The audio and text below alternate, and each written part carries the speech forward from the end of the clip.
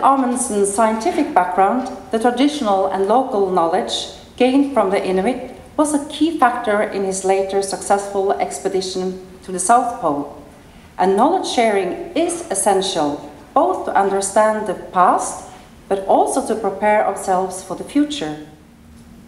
A very interesting place for the Inuit was the forge, where they did metal work.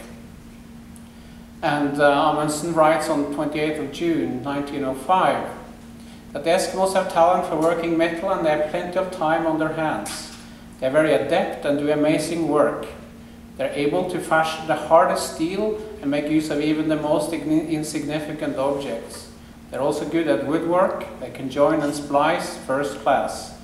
Atiklora was able to fashion the roundest and stiffest unaki using a piece of sheet iron from the small petroleum tank he inquired from us.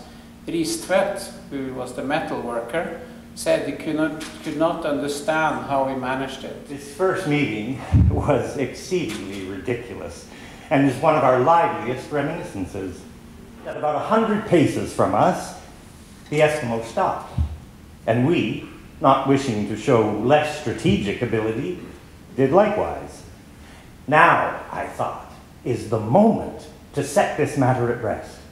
And I shouted, "Tema!" at the top of my voice. It did not seem to affect them at all. We now approached one another very quickly and finally ended up by meeting. It was a remarkable encounter. The Eskimo stroked and patted us both on the front and on the back, all shouting "Manik" to me as hard as they could. So we, true to our original plan of campaign, copied our adversaries and shouted and howled and patted and slapped to the best of our ability. There continues to be keen interest in all the details of Amundsen's successful navigation of the Northwest Passage in Canada's Arctic, and Amundsen's commitment to following his boyhood dream of following in the footsteps of other explorers, polar explorers, fueled his determination to find and navigate the Arctic waterway linking east and west.